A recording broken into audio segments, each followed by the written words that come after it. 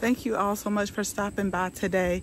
So y'all, if you didn't catch the live Sunday, we've been getting some things done in the garden. I feel like I'm right on schedule. I just have to keep that momentum up for the rest of the week.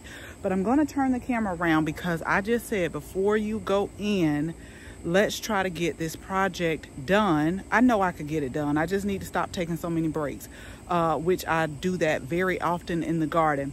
But I'm going to show you what I've pulled, and then what we're going to do, we're going to get those planted. I'll tell you about the plant just in case you missed the live. So let's go ahead and let's get started. Okay, so I want to hone in on this area right here because I pulled up all of the petunias and all of the plants that shouldn't be there as much as I could. These petunias, they started out really nice, but they got leggy.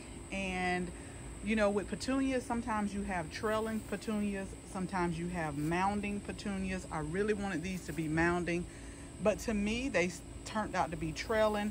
Now, it could be a little bit of my fault because I did not give them as much attention as they needed throughout the growing season. But what I found and what we're going to replace them with, I'm hoping it comes back.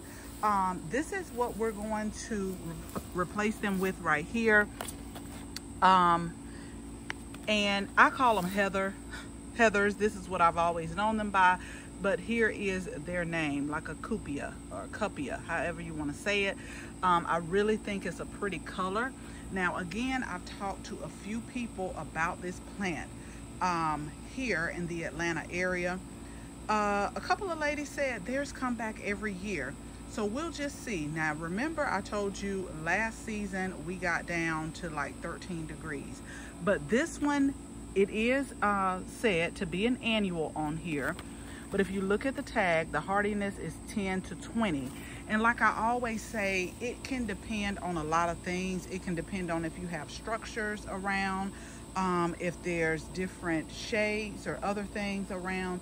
Now, what we have right here is shrubs that I told y'all they are going to eventually come up. When I tell you I'm not pleased with these at all, I'm going to show you how it looks. It's an eyesore. Some of the blooms are starting to come back. They've had a lot of spider mite damage. I know that these are probably, with them blooming twice a year, the Encore azaleas, but when we got here, I wanted to pull them up.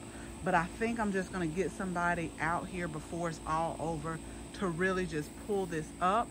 But that is kind of like on down the line. I won't worry about it right now, but I'm not sure what I want like in its place, only because I would love to have different blooming flowers here, but I know how my family and Chris is about the bees being too close to the patio. So I will do some research, see what can be possibly here. This is a space that gets full sun for the most part, but I don't know, we'll see.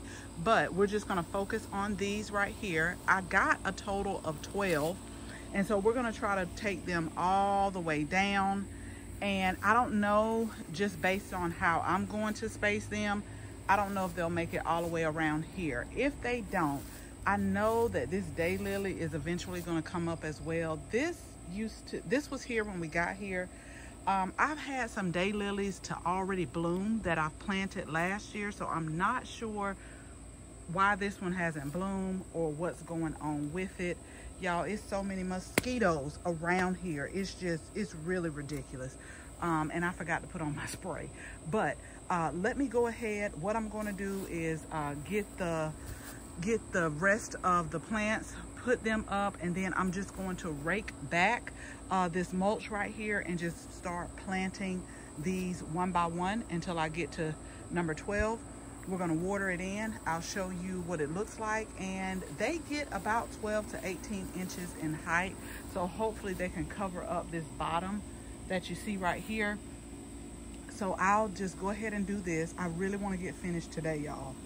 So I think y'all are going to be the ones to hold me accountable. Let me go ahead and start working this area, and I'll show you everything at the end.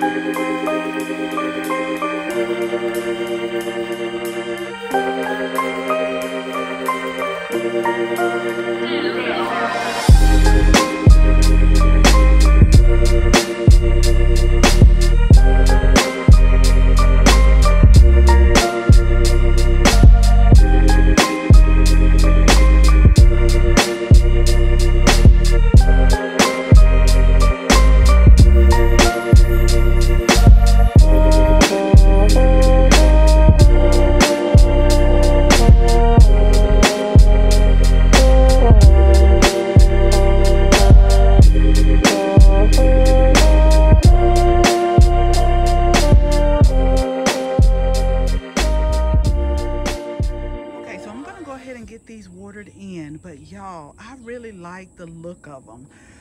The guy that was watering them specifically said, like, when it rains a lot, they'll lay down and flatten a little bit, which I'm okay with. But I just like right now the blooms on it.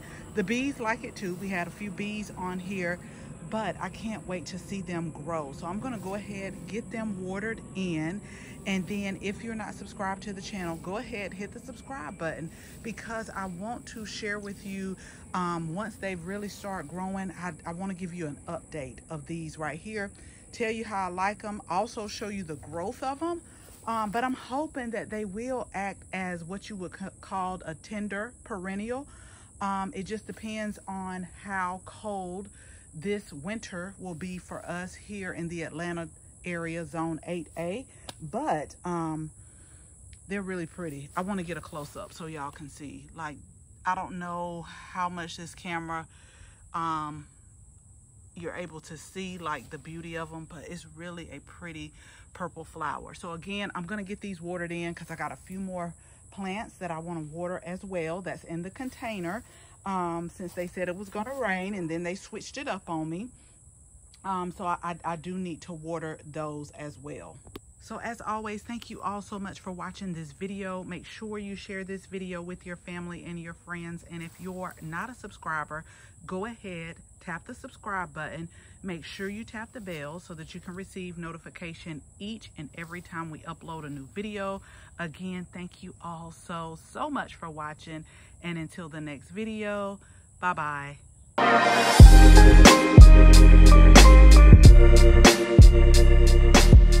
Thank you.